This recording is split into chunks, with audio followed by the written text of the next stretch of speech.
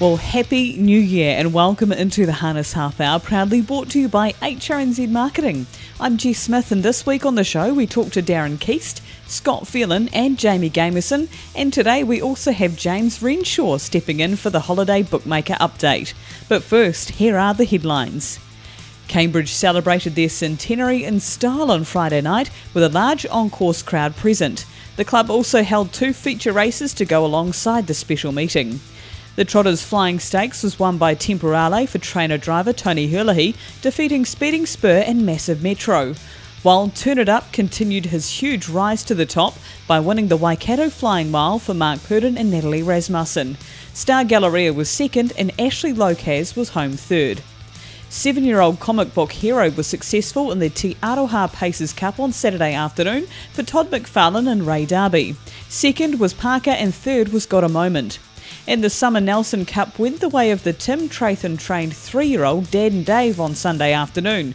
The son of Bettor's Delight had only previously had 2 wins before collecting the biggest win of his career to date.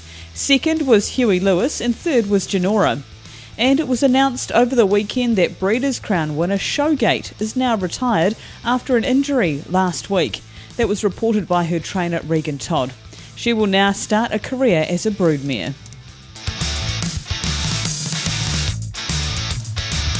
Well, one young trainer who's really been making massive headlines over the holiday season has been Darren Keast. Darren, of course, picked up training win number 8 over the weekend. Darren, congratulations, and what a roller coaster it must be for you. Yes, hi Jess and hi everyone. Yeah, absolutely incredible. Before Nelson, I was going into it pinching myself, and I still cannot believe it now. It's been unbelievable. And of course, first season as a trainer, as I mentioned, 8 wins already, and a very special day for you as well to get that first win. Yeah, no, it was an absolutely incredible day. You know, just like not many to get a win on your first day, on your birthday, is pretty remarkable. But to get your first training winner on your birthday, I think something special too. And yeah, it was a very special day to be there. I took a team of five horses to Westport with me. I had an open mind. Like, I went over there and I was sitting there with the owners of B-Mine tonight, Mark Nicol, at the campground where we were staying, and I said to him on Christmas Eve, I said, you know, Mark, I think if I don't drive a winner over this Westport period, I'll hand my licence in. And I went on and drove 8 winners, you know. It's pretty remarkable. Oh, it's very remarkable. And see, on that first day, not only did you pick up your first training success, you had 2. Day 2, you had 3, and then another 2 at Reefton. And, you know, to have the likes of Lovey-Dovey Moment put it all together must have made it even more special. Yeah, no, Lovey-Dovey Moment, he's been a headache of a horse all along, and to get him right on the day, all the work that my old man and Henrietta from Western have put into him, it's starting to pay off now, you know. Like, we knew he had an engine, but it was just having to get him confidence. It was just a confidence thing with him, and for him to get it, it's just a shame they didn't do the bonus this year. Exactly. Well, they might have to bring it back, particularly for you next year if you're going to be in that form on the coast. And Darren, what was it that made you decide to take out a trainer's licence and go down that line? Well, to be honest with you, Jess, I just thought, like, you got to give it a crack at some stage, and why not now? You know, I had a lot of support from my dad's owners, Mark Nicol, Phil Custon. I had a heap of support from them. They backed me, and not only that, my partner Ashley, she's been the backbone of this. She's behind most of it. She runs my Facebook page for me, and yeah, Phil's been unbelievable. You know, Phil and Marie, the late Eric Ryan, his daughter Marie, and Phil, they had Eric's colours, and I was fortunate enough to inherit them over at the coast, and I was privileged enough to wear them on Lovey-Dovey Moment the 2nd and 3rd day. So just to do that was pretty special. Oh, exactly, and just so great to see Eric's colours out there again. And well, going forward, Darren, as you mentioned, you've had a lot of support, but you know, great family support as well. Your dad would be a big mentor of yours? Yeah, no, he's an unbelievable mentor. Just like, not, he's without him, I wouldn't have been able to do it, you know. Yeah. Oh, wonderful. And, of course, I see your Facebook page, as you mentioned, actually doing a great job with that, but you're promoting a new ownership opportunity with your stable. Yeah. Well, while I was over at the coast, I purchased a maiden. I purchased a maiden myself, and I thought, I'll do my best to syndicate it. So I think I'm up to about 50% now sold, shares sold. So there's probably still 50% available there. So, yes. Okay, and if anyone's interested, or maybe they want to send a horse your way, Darren, through the Facebook page or cell phone's the best way to get in touch? Yeah, probably the cell phone or Facebook page. Emails are just sometimes a bit awkward. You know, you get a lot of spam emails and that, but probably like Facebook or cell phone would probably be the best, yeah. Great, and you're always willing to take on new horses if people want to send them your way? Oh, yes, definitely. Like, the gate's always open for anybody. If they've got any inquiries, they can either message me or, as you said, the Facebook page, anyone, really. Great. Well, you're on a wonderful roll at the moment, Darren, and it's really great to see. Congratulations, and I'm sure many, many more wins to come. Thanks very much, Jess, and thanks, everybody. And of course, it's that time of the podcast now where we find out what's making headlines on social media. Starting off with New Zealand, and the first driving win came for Kieran Tomlinson. That was at Nelson on Sunday. Well done, Kieran. Also, Bruce Hadley drove his first winner at Te Aroha on Saturday. That was in the amateur drivers race. And Team Teal events are launching, with Hororata's Touch of Teal fashion contest now featuring on our Facebook page. You can find out more on the HRNZ Facebook page. From Australia, My Field Marshal won the Fremantle Cup over the weekend. Pat's Delight won the Shepparton Cup, and Markula, Amaretto Sun and Speeding Spur will head across the Tasman to take on Tornado Valley in the Great Southern Star later this month. For more, you can follow Adam Hamilton on Twitter there. And from the US, New Zealand bred mare Sha Tin was named the US Pacing Mare of the Year at the end of 2018. That is, of course, the culmination of the North American racing season. A massive congratulations to her New Zealand breeder, Grant Crabb. Well, it's a pleasure to welcome onto the podcast this week Scott Phelan. Of course, you'll know him best as a trainer and driver in the North Island. But, Scott, I wanted to chat to you around your role as a mentor for the young drivers in the North, and understand it's coming up almost a year since you started. Yeah, no, that's right, Jess. It's been almost a year, and it's progressing slowly at the moment, but I think we're going in the right direction. Okay, and in layman's terms, Scott, mentor for young people, I guess that's quite a broad title for what you're able to do for these young people. Yeah, well, it is a bit, but like it's just helping out race days with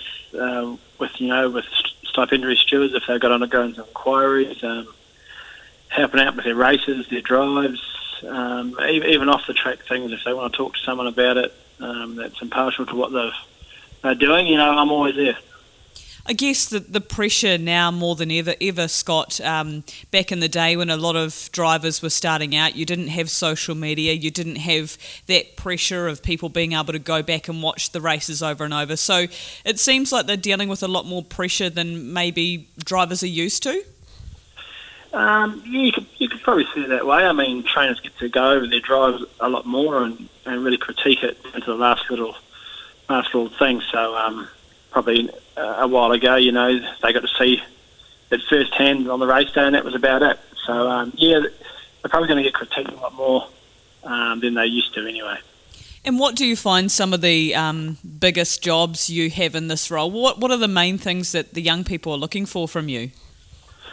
Oh, well, look, at the moment, it's been pretty quiet. I mean, it's just mainly the race day I've been helping them out with.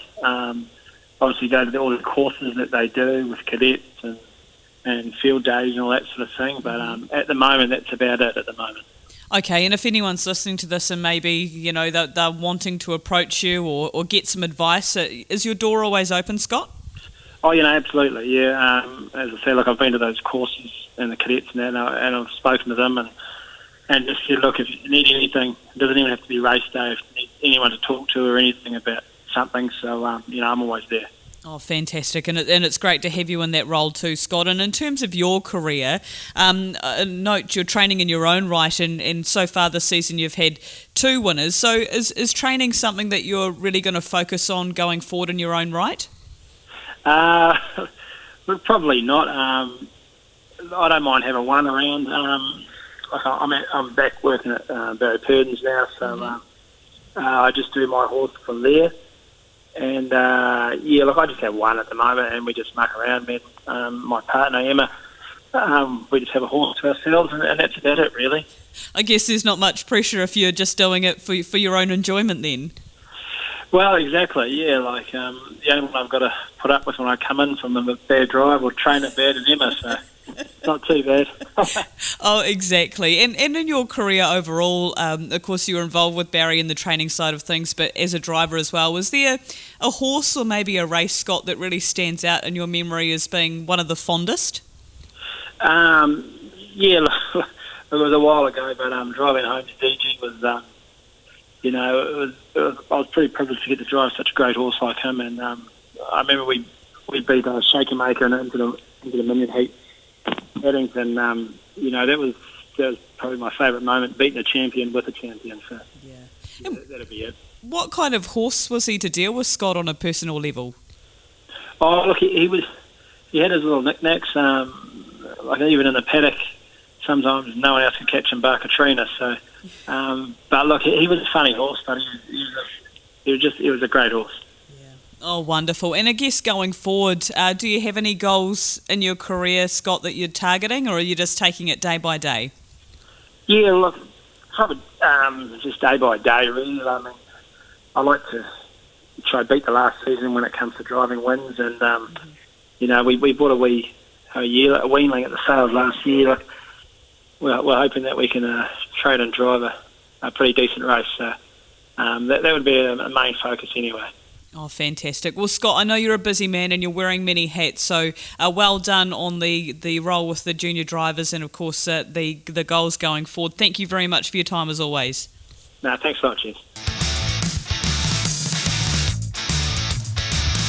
Well, chatting with Jamie Gameson, who is wearing 2 hats in this interview. One is the president of the Hororata Club. And also, Jamie, I just wanted to touch on the fact that you were successful in the Reefton Cup with Franco Hampton. Congratulations.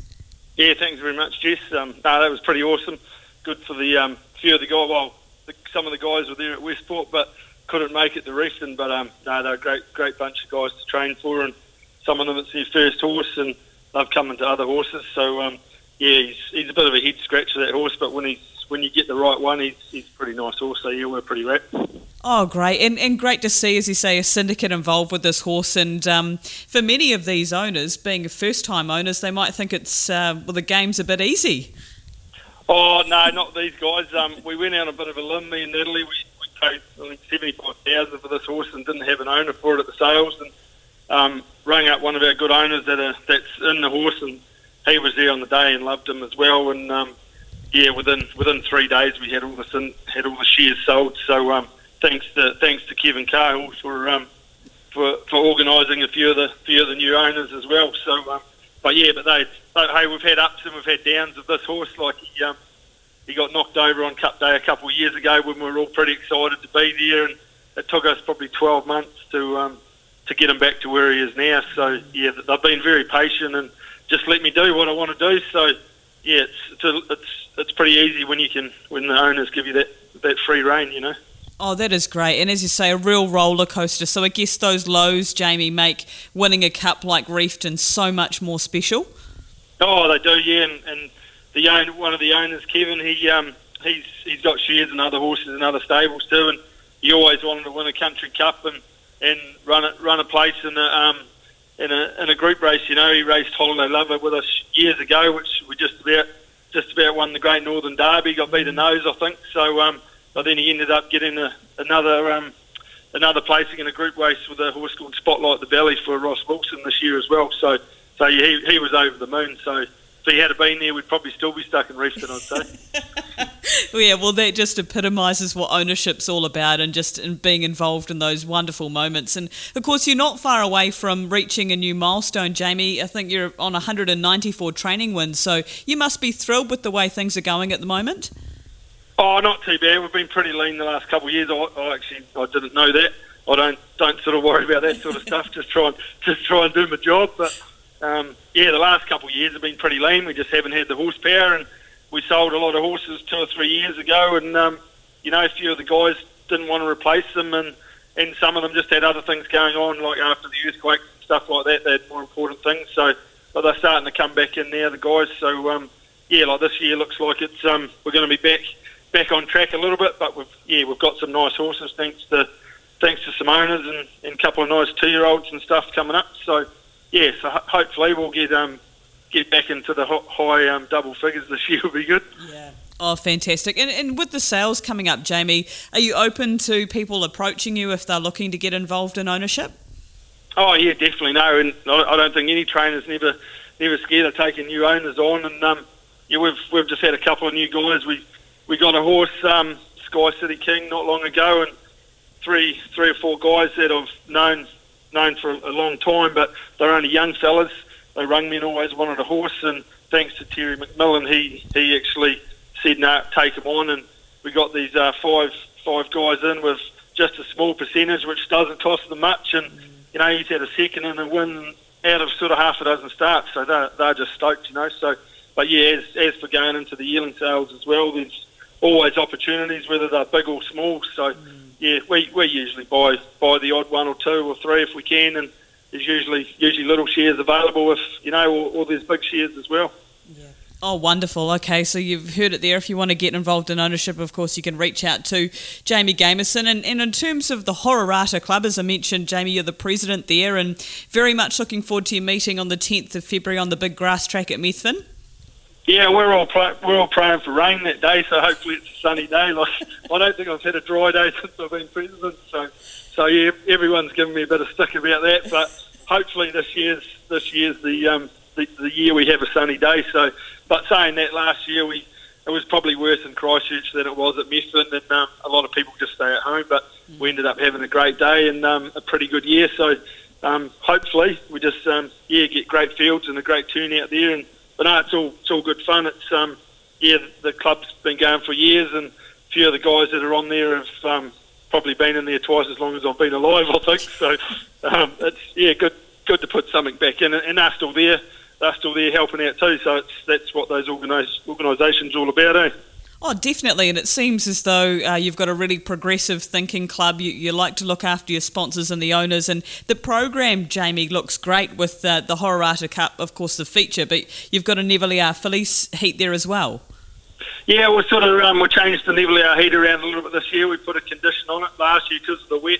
We had a real good field, and 3 or 4 of the top fillies that were racing at the time ended up not racing on the day, so we got sort of beaten up a bit about that with our turnover and that. So we thought, well, maybe we'll just try and make it a condition one, so it evens things out for all those, you know, nice fillies, but just not the top echelon, you know. So, but it's a great race and great series. It's been going for years, and hopefully we have a good turnout, and they usually go a good time because the Methven track's always fantastic, as we know. So looking forward to it. So hopefully we get a good turnout.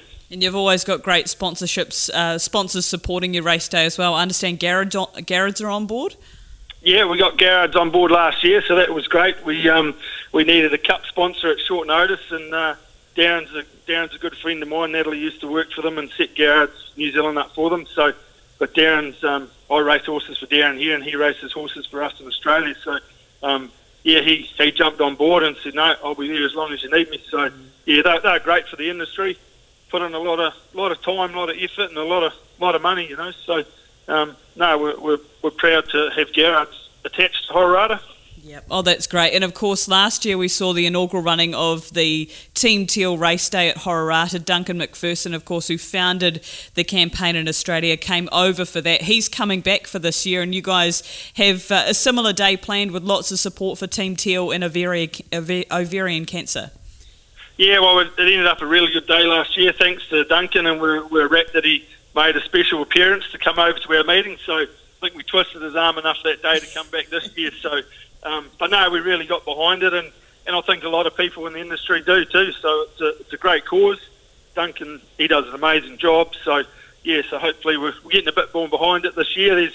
We've got the fashion in the fields, and a couple of the girls, Natalie and Katie, sort of getting it a bit more organised. So yeah, I think it's going to be a pretty good turnout, and all for a great cause. Absolutely. Well, we're very much looking forward to that, Jamie. Of course, Hororata meeting at Methven on the 10th of February. You can find the program on hrnz.co.nz, and there'll be further news around the events for Team Teal as well. Jamie, thank you for your time, and good luck reaching that milestone. I'm sure it won't be too far away. Yeah, cheers, Jess. I won't hold my breath.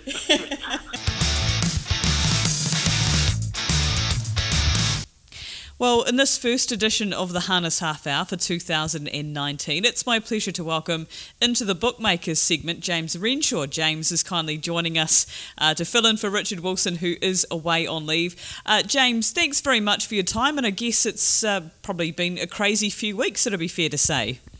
Yeah, it certainly has, and it's been a festive season for the punters as well. We've had a few hits, especially in the multi-sector, a few good collects there over the festive period.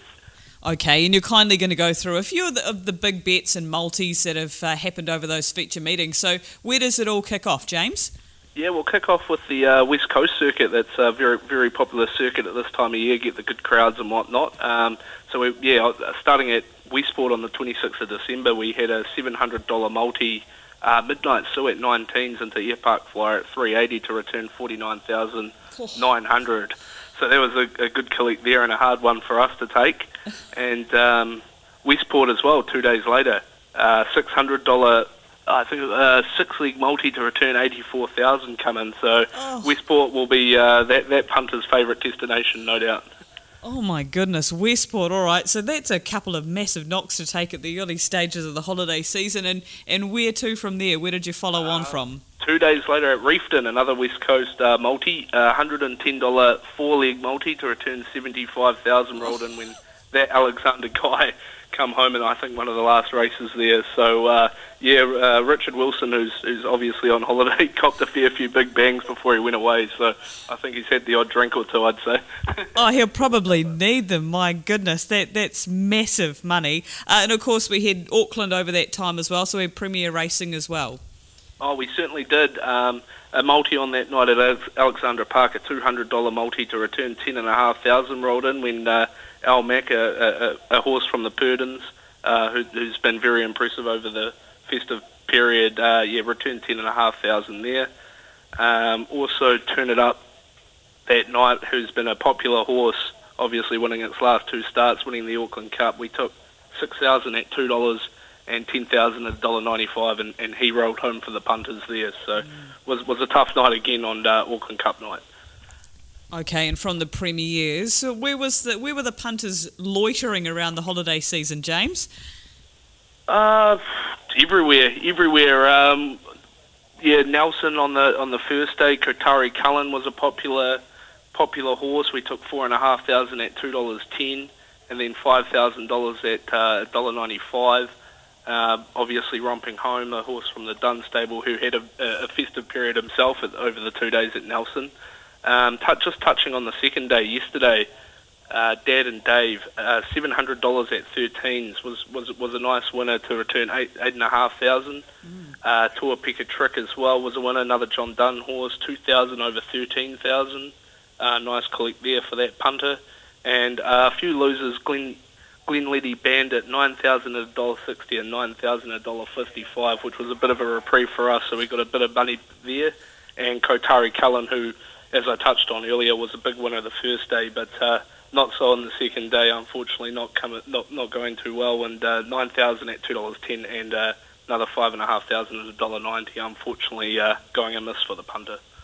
Oh, well, at least there's been some reprieve for you guys, as you mentioned, some massive returns for punters, and it appears, James, that those multi-bet builders, they can start small, but they really do start to add up if you can get them home.